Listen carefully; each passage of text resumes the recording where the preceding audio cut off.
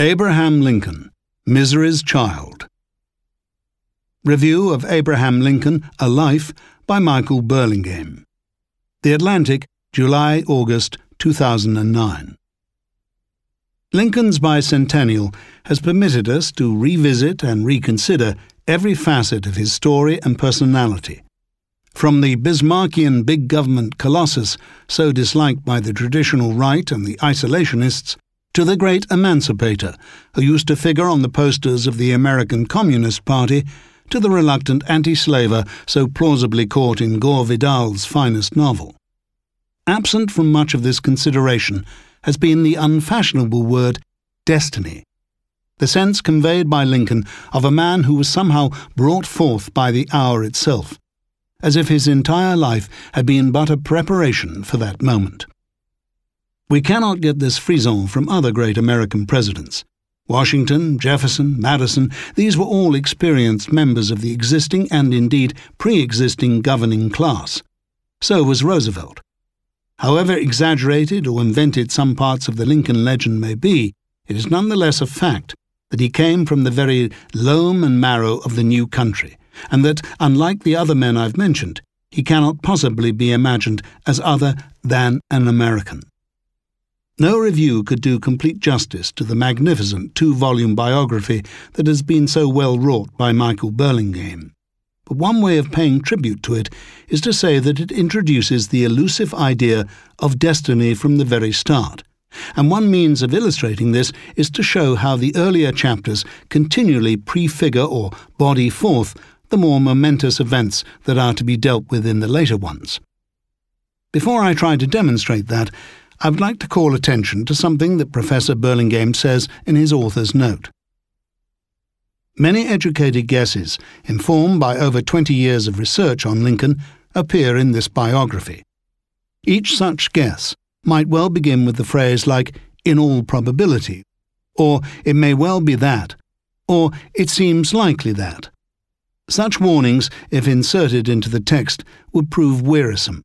Readers are encouraged to provide such qualifiers silently whenever the narrative explores Lincoln's unconscious motivation. It is agreeable to be informed, when embarking on such a long and demanding work, that one will be treated like a grown-up. There is, whether intentionally or not, a sort of biblical cadence and flavour to the way in which Burlingame relates the early family history. The grandmother Bathsheba, the father's older brother Mordecai, and Mary Lincoln's half-sister, who said that the reason why Thomas Lincoln grew up unlettered was that his brother Mordecai, having all the land in his possession, turned Thomas out of the house when the latter was 12 years, so he went out among his relations. The story of Jacob and Esau and of Naboth's vineyard was surely known to the person who recounted that. As for the social background, here's a sentence that conveys a great deal of misery in a very few words. It is Burlingame's summary of the area in which Sinking Spring Farm, Kentucky, young Abraham's birthplace, was situated. The neighborhood was thinly settled. The 36-square-mile tax district where the Lincoln farm was located contained 85 taxpayers, 44 slaves, and 392 horses. Lincoln himself said that his early life could be condensed into a single sentence from Gray's Elegy, "The short and simple annals of the poor." But this would be to euphemize his true boyhood situation, which was much more like that of a serf or a domestic animal than of Gray's lowly but sturdy peasantry. To read of the unrelenting coarseness and brutality of the boy's father is lowering to the spirit, as is the shame he felt at his mother's reputation for unchastity. The wretchedness of these surroundings made Lincoln tell a later acquaintance in Illinois, "I have seen a good deal of the backside of this world." Incidentally, one has to imagine this being said with some kind of wink and nudge. Burlingame is not content, as so many historians are, merely to hint at Lincoln's fondness for broad humour, but furnishes us with some actual examples, which are heavy on the side of scatology and flatulence. Lincoln's own experience of legal bondage and hard usage is very graphically told. Not only did his father's improvidence deprive him of many necessities, but it resulted in his being hired out as a menial to be a hewer of wood and drawer of water for his father's rough and miserly neighbours. The law, as it then stood, made children the property of their father, so young Abraham was hired out only in the sense of chattel, since he was obliged to turn over his wages. From this, and from the many groans and sighs that are reported of the boy, who still struggled to keep reading, an activity feared and despised by his father, as it was by the owner of Frederick Douglass, we receive a prefiguration of the politician who declared in 1856, "I used to be a slave." In Lincoln's unconcealed resentment toward his male parent, we get an additional glimpse of the man who also declared in 1858, "As I would not be a slave, so I would not be a master." Yet the contours and character of the frontier region also fitted Lincoln for compromise. This was the area of the United States where the two systems were beginning their long, cruel attrition. Both as an aspiring congressman and as an ambitious lawyer, Lincoln managed on occasion to keep silent on the slavery issue and even, when appropriately briefed, to act as counsel for a slaveholder. Burlingame gives an intriguing account of the Matson case of 1847, in which, on technical procedural grounds and on the principle of first come, first served, Lincoln agreed to represent a man who wanted some of his slaves back. On the other hand, he generally steered clear of fugitive slave cases, because of his unwillingness to be a party to a violation of the fugitive slave law, arguing that the way to overcome the difficulty was to repeal the law. Here again we can see the legalistic and sometimes pedantic mind that exhausted all the possibilities of compromise before coming up with the tortuous form of words that finally became the Emancipation Proclamation. In rather the same way, Lincoln sought a deft means of negotiating the shoals of the religious question. Burlingame's highly diverting early pages show Lincoln being actively satirical in matters of faith, lampooning preachers, staging mock services, and praying to God to put stockings on the chickens' feet in winter, in the words of his stepsister Matilda. Reminiscing about frontier Baptists many years later, he told an acquaintance, "I don't like to hear cut-and-dried sermons. No, when I hear a man preach, I like to see him act as if he were fighting bees." However, in his 1846 election campaign, Lincoln was cornered by the faithful and forced to deny that he was an open scoffer at Christianity. His handbill on the subject is rightly criticized as too lawyerly by Burlingame, who elegantly points out, "In this document, Lincoln seemed to make two different claims, that he never believed in infidel doctrines and that he never publicly espoused them. If the former were true, the latter would be superfluous. If the former were untrue, the latter would be irrelevant." Several moments in the narrative, the bee-fighting preacher being one of them, put me in mind of Mark Twain. The tall tales, the dry wit, the broad-gauge humour, the imminence of farce even in grave enterprises. Lincoln's inglorious participation in the Black Hawk War has many points of similarity with Twain's private history of a campaign that failed. Lincoln was once invited to referee a cockfight where a bird refused combat. Its enraged owner, one Bab McNabb, flung the creature onto a woodpile, whereat it spread its feathers and crowed mightily. "Yes, you little cuss," yelled McNabb. "You're great on dress parade, but you ain't worth a damn in a fight." Long afterward, confronted with the unmarshalled ditherings of General George B. McClellan, Lincoln would compare the chief of his army and subsequent electoral challenger to McNabb's pusillanimous rooster. Mark Twain and Frederick Douglass, too, were persons who could only have been original Americans, sprung from American ground. It's engaging and affecting to read of Lincoln's lifelong troubles with spelling and pronunciation. He addressed himself to Mr. Cheerman in his famous Cooper Union speech of 1860, and of his frequent appearance with as much as 6 inches of shin or arm protruding from his ill-made clothes. Truly a knight of the sorrowful countenance. Yet despite, or perhaps because of, the extreme harshness of his early life, he was innately opposed to any form of cruelty, and despite his lack of polish and refinement, he almost never stooped to crudity or vulgarity in political speech. Without overdrawing the contrast, Burlingame shows us a Judge Stephen Douglas who was a slave to every kind of anti-Negro demagogy and political mendacity, and Lincoln bested him, admittedly while hedging on the race question, by constantly stressing the need to secure to each labourer the whole product of his labour.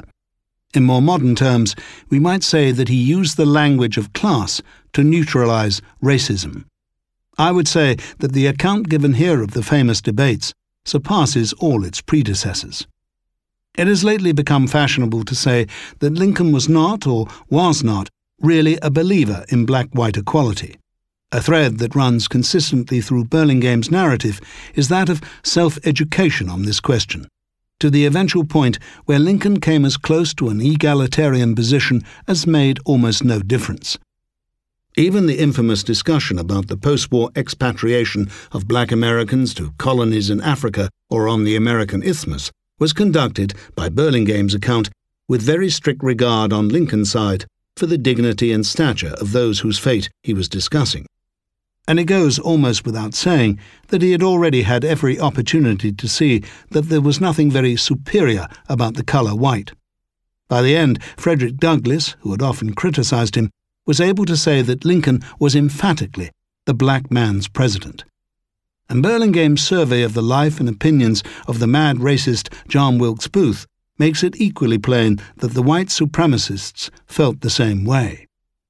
Still, even this is to understate the universalist intransigence with which Lincoln never conceded an inch of American ground, and with which he quarrelled with his generals, including McClellan, for referring to the North as our soil, when every state was still always and invariably to be considered a part of the Union. It was once said that the Civil War was the last of the old wars and the first of the new. Cavalry and infantry charges gave way to cannon and railways, and sail gave way to steam. It is of great interest to read Lincoln's meditations on the projected post-war expansion of the United States, with a strong emphasis on mining and manufacturing. He had completely shed the bucolic influence of his early career and was looking, in the very last days of his life, to renew industry and immigration. Before Gettysburg, people would say, "The United States are." After Gettysburg, they began to say, "The United States is." That they were to employ the first three words at all was a tribute to the man who did more than anyone to make that hard transition himself, and then to secure it for others, and for posterity. Mark Twain, American Radical. Review of the Singular Mark Twain by Fred Kaplan. The Atlantic, November 2003. There are 4 rules governing literary art in the domain of biography. Some say 5. In the singular Mark Twain, Fred Kaplan violates all 5 of them. These 5 require 1. That a biography shall cause us to wish we had known its subject in person, and inspire in us a desire to improve on such vicarious acquaintance as we possess. The singular Mark Twain arouses in the reader an urgently fugitive instinct as at the approach of an unpolished yet tenacious raconteur. 2. That the elements of biography make a distinction between the essential and the inessential, winnowing the quotidian and burnishing those moments of glory and elevation that place a human life in the first rank. The singular Mark Twain puts all events and conversations on the same footing, and fails to enforce any distinction between wood and trees. 3. That a biographer furnish something by way of context, so that the place of the subject within history and society is illuminated, and his progress through life made intelligible by reference to his times. This condition is by no means met in the singular Mark Twain. 4. That the private person be allowed to appear in all his idiosyncrasy, and not as a mere reflection of the correspondence or reminiscences of others, or as a subjective projection of the mind of the biographer, but this rule is flung down and danced upon in the singular Mark Twain. 5. That a biographer have some conception of his subject, which he wishes to advance or defend against prevailing or even erroneous interpretations. This detail, too, has been overlooked in the singular Mark Twain. As can readily be seen from this attempt on my part at a pastiche of Twain's hatchet-wielding arraignment of James Fenimore Cooper, and of Cooper's anti-masterpiece The Deerslayer, the work of Samuel Langhorne Clemens is in the proper sense inimitable. But it owes this quality to certain irrepressible elements, many of them quite noir, in the make-up of the man himself. I reflect on Mark Twain, and I see not just the man who gave us Judge Thatcher's Fetching Daughter, but also the figure who wrote so cunningly about the charm of underage girls, and so bluntly about defloration. The man who impaled the founder of Christian Science on a stake of contemptuous ridicule, and who dismissed the Book of Mormon as chloroform in print. The man who was so livid with anger at his country's arrogance abroad that he laid aside his work to inveigh against imperialism. The man who addressed an after-dinner gathering of the Stomach Club in Paris on the subject of masturbation, and demonstrated that he had done the hard thinking about handjobs. Flickers of this enormous and subversive personality illumine Kaplan's narrative, but only rarely, and then in the manner of the lightning bug that Twain himself contrasted with the lightning. Ernest Hemingway's much-cited truism, to the effect that Huckleberry Finn hadn't been transcended by any subsequent American writer, understated, if anything, the extent to which Twain was not just a founding author, but a founding American. Until his appearance, even writers as adventurous as Hawthorne and Melville would have been gratified to receive the praise of a comparison to Walter Scott. A boat named Walter Scott is sunk with some ignominy in Chapter 13 of Huckleberry Finn. Twain originated in the riverine slave-holding heartland, compromised almost as much as Missouri itself when it came to the Civil War, headed out to California. The Lincoln of our literature made a name in the state that Lincoln always hoped to see and never did, and conquered the eastern seaboard in his own sweet time. But though he had an unimpeachable claim to be from native ground, there was nothing provincial or crabbed about his declaration of independence for American letters. His evisceration of Cooper can be read as an assault on any form of pseudo-native authenticity. More than most of his countrymen, he voyaged around the world and pitted himself against non-American authors of equivalent contemporary weight.